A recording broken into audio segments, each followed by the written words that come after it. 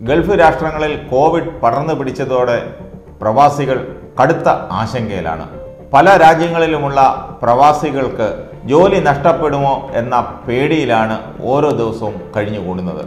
പല സ്വകാര്യ കമ്പനികളും സർക്കാർ സ്ഥാപനങ്ങളും ജീവനക്കാരെ കുറയ്ക്കാനുള്ള തീരുമാനത്തിലാണ്. അതിനുള്ള നടപടികളും ആരംഭിച്ചു കഴിഞ്ഞു. ഗൾഫിൽ മാത്രം ലക്ഷക്കണക്കിന് ആളുകളുടെ ജോലി നഷ്ടപ്പെട്ടു എന്നുള്ള ദുഃഖകരമായ വാർത്തയാണ് കഴിഞ്ഞ ദിവസങ്ങളിൽ വന്നുകൊണ്ടിരിക്കുന്നത്. ഗൾഫിൽ ജോലി നഷ്ടപ്പെട്ട് ഏകദേശം 1 ലക്ഷത്തോളം പേരാണ് നോർക്കയുടെ സൈറ്റിൽ രജിസ്റ്റർ ചെയ്തിട്ടുള്ളത്.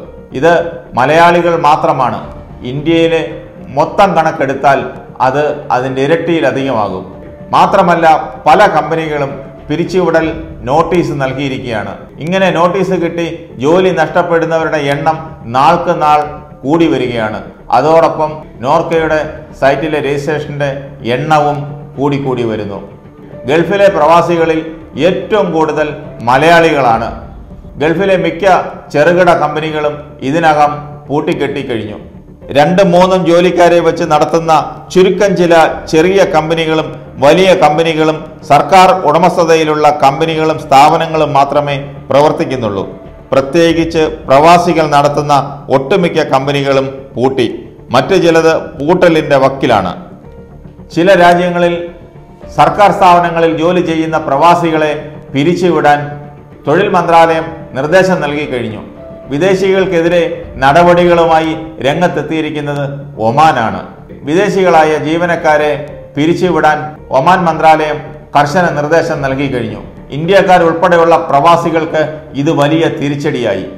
കൊറോണ പ്രതിസന്ധി മൂലം കടുത്ത വെല്ലുവിളി നേരിടുകയാണ് ഒമാൻ. ഈ സാഹചര്യത്തിൽ കൂടിയാണ് സ്വദേശികൾക്ക് ജോലി ഉറപ്പാക്കാനുള്ള ഒമാൻ ഭരണകൂടത്തിന്റെ തീരുമാനം. പ്രവാസികളെ ഒഴിവാക്കുന്ന സ്ഥാനത്ത് സ്വദേശികളെ നിയമിക്കണം. ഏകദേശം 5 ലക്ഷത്തോളം ഇന്ത്യൻ പ്രവാസികളാണ് ഒമാനിൽ, അതായത് സർക്കാർ സ്ഥാപനങ്ങളിലും സ്വകാര്യ കമ്പനികളിലുമായി ജോലി ചെയ്യുന്നത്. പുതിയ തീരുമാനം എല്ലാവർക്കും ആശങ്കയുണ്ടാക്കുന്നതാണ്. സർക്കാർ ഉടമസ്ഥതയിലുള്ള കമ്പനികൾക്കാണ് ഒമാൻ ഭരണകൂടം പുതിയ നിർദ്ദേശം നൽകിയിരിക്കുന്നത്. ഒമാനിലെ സർക്കാർ കമ്പനികളിൽ ഒട്ടേറെ ഇന്ത്യക്കാരും ജോലി ചെയ്യുന്നുണ്ട്. ഇവർക്കെല്ലാം ജോലി നഷ്ടമാകും. അതേസമയം കേന്ദ്ര സർക്കാർ ഇക്കാര്യത്തിൽ പ്രതികരണവുമായി രംഗത്തെത്തിയിരിക്കുകയാണ്. കേന്ദ്രം പറയുന്നത് ഒമാൻ ഭരണകൂടത്തിന്റെ നയം ഇന്ത്യക്കാരെ മാത്രം ലക്ഷ്യമിട്ടിട്ടുള്ളതല്ലെന്നാണ്. ദശാബ്ദങ്ങൾ പഴക്കമുള്ള നയമാണിതെന്ന് കേന്ദ്ര വിദേശകാര്യ മന്ത്രാലയ വക്താവ് അനുരാഗ് ശ്രീവാസ്തവ പറഞ്ഞു. ഇന്ത്യക്കാരുടെ സുരക്ഷിതത്വം ഒമാൻ ഭരണകൂടം ഉറപ്പ് നൽകിയിട്ടുണ്ടെന്നും ശ്രീവാസ്തവ അറിയിച്ചു. അന്തരിച്ച സുൽത്താൻ കാബൂസിന്റെ ഭരണകാലത്ത് തുടക്കം കുറിച്ച നയത്തിന്റെ ഭാഗമാണ് ഈ സ്വദേശീവൽക്കരണം. എന്നാൽ കൊറോണയുടെ സാഹചര്യത്തിൽ ഇതിന് വേഗത കൂട്ടിയെന്ന് മാത്രമാണ് കേന്ദ്ര വക്താവ് പറയുന്നത്. അതേസമയം UAE-യിൽ ജീവനക്കാരെ കുറയ്ക്കാൻ തൊഴിൽ മന്ത്രാലയം അനുവാദം നൽകി. കോവിഡ് പശ്ചാത്തലത്തിൽ സാമ്പത്തിക പ്രതിസന്ധി നേരിടുന്ന പല കമ്പനികൾക്കും ഇതൊരാശ്വാസമാണ്. പല കമ്പനികളും ജീവനക്കാരെ കുറയ്ക്കാൻ തൊഴിൽ മന്ത്രാലയത്തെ നേരത്തെ സമീപിച്ചിരുന്നു. അതനുസരിച്ചാണ് ഈ പുതിയ ഉത്തരവ് തൊഴിൽ മന്ത്രാലയം ഇറക്കിയിട്ടുള്ളത്. ഈ ഉത്തരവിൻ പ്രകാരം UAE-യിലെ പല കമ്പനികളിൽ നിന്നും 10,000 കണക്കിന് പ്രവാസി മലയാളികളെയാണ് പിരിച്ചുവിടുന്നത്. അതുപോലെ UAE-യിലെ പല കമ്പനികളും ഇപ്പോൾ നൽകിക്കൊണ്ടിരിക്കുന്ന ശമ്പളം വെട്ടിക്കുറച്ചു. 30% മുതൽ 50% വരെയാണ് ശമ്പളം വെട്ടിക്കുറച്ചിരിക്കുന്നത്.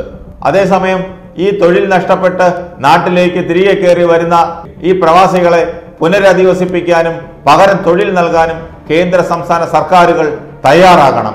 അതിനായി കേന്ദ്ര സംസ്ഥാന സർക്കാരുകൾ പുതിയ പദ്ധതിക്ക് രൂപം നൽകേണ്ടതുണ്ട്. അങ്ങനെ ചെയ്തില്ലെങ്കിൽ രാജ്യത്ത്, പ്രത്യേകിച്ച് കേരളത്തിൽ, സാമ്പത്തിക പ്രതിസന്ധിയും തൊഴിൽ ക്ഷാമവും രൂക്ഷമാകുമെന്നുള്ളത് ഉറപ്പാണ്.